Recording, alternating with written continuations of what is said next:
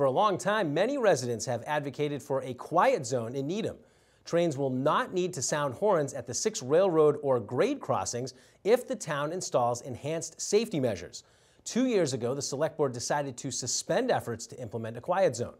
Now, with renewed interest from a grassroots group called Safer, Quieter Needham, the proposal might come back on the table. Municipal producer Yu Xiaowen has the report. 83-year-old Lawrence Lipson spends lots of time tending his garden, but his retirement entertainment is frequently disturbed by the train horn sounding. It's unpleasant to be even sitting outside. There's a beautiful patio that I had built a few years ago and an extensive garden. And you might want to read or listen to music or just have a quiet period. Living on Hillside Avenue, Lipson can hear the horn blaring as the train passes by 3 crossings: Main Street, Rosemary Street, and West Street. You hear the horn, then in a minute or two you hear the horn again, then you hear it again because they're so close. And that means back and forth, trains coming in and trains going into Boston. Needham has 5 public grade crossings and 1 private grade crossings at the Needham Golf Club. According to the regulation from the Federal Railroad Administration, or FRA, train engineers must begin to sound train horns for at least 15 seconds before reaching public crossings. The federal regulation also requires train horns to be sounded in a standardized pattern of 2 long, 1 short, and 1 long blasts. But the regulation provides an opportunity for municipalities to mitigate the effects of train horn noise by establishing quiet zones. In a quiet zone, sounding the train horn is not needed because of the installation of supplementary safety measures. In Massachusetts, 29 cities and towns have adopted quiet zones. Needham residents have organized in various groups in the past decade asking the town to install a quiet zone. However, at one of its meetings in February 2020, the Select Board voted to table discussion of this matter. I've been on the board 10 years, and it's always been one of these issues percolating.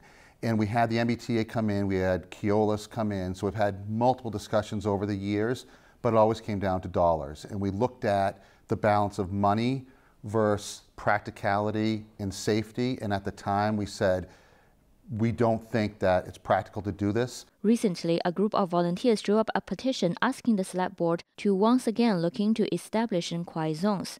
In 6 weeks, they collected 500 signatures, including Lipson's. Lars Angyam is one of the authors of the petition and the founder of Safer, Quieter Needham. 2 years ago, his father moved into a senior apartment on Chestnut Street. He just, couldn't even describe how it was waking him up in the morning or in the middle of the night, and just bothers him throughout the day. He would always have his windows closed because, the noise, and so wouldn't get fresh air. According to the letter Safer, Quieter Needham submitted to the Select Board, over 50% of those who signed the petition live more than 1/4 mile away from the nearest crossing, which Angyam said shows not just the residents living nearby are affected. Kate Winograd and her husband moved to Needham with their 2 young sons a couple of years ago. She said they were drawn to Needham for the easy access to Boston by the train, but the horn blasting at odd hours is beyond what they expected. The expected sort of every hour, commute trains are not as bad as when you're getting into the random 4 a.m. train, the random 11:30 train that lays on the horn, and now with the Saturdays and Sundays, you kind of hope you can sleep in a little bit on the weekends, even if you have kids, and maybe it's not going to be possible, but you hold on to that hope. Winograd and Angyam both mentioned the negative effect on people's experience with the businesses in town. You're supposed to enjoy your coffee outside at one of our restaurants with the train blaring by, or go to dinner with your little kids and have the train blaring by. It just always struck me as something like, I think there's probably a better way.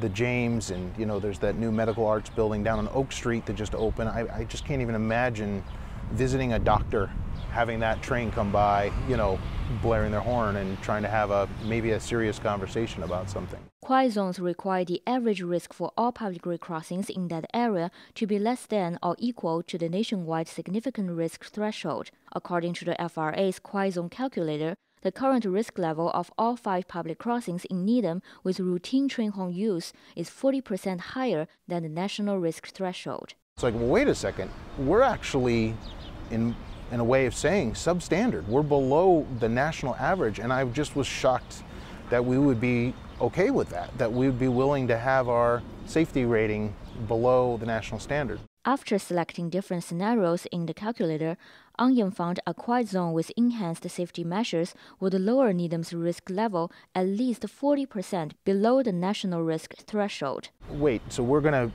be able to get rid of the horns and improve safety all at the same time? Like, how would we not want to really consider this? Select Board Chair Matt Borelli expressed support for re-examining the feasibility of a quiet zone, especially given the recent schedule change of the Needham line.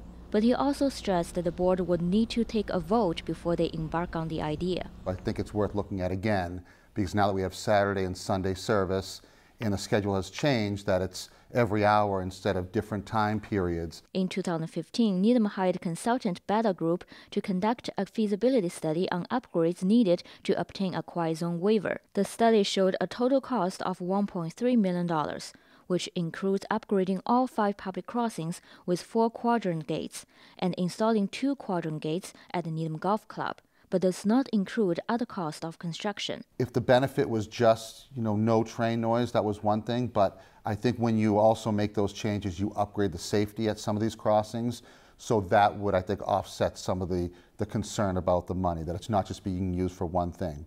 This effort to figure out a path forward on the trains is really a question of an investment in the town's long-term future. What do we want Needham to look like? What do we want Needham to sound like?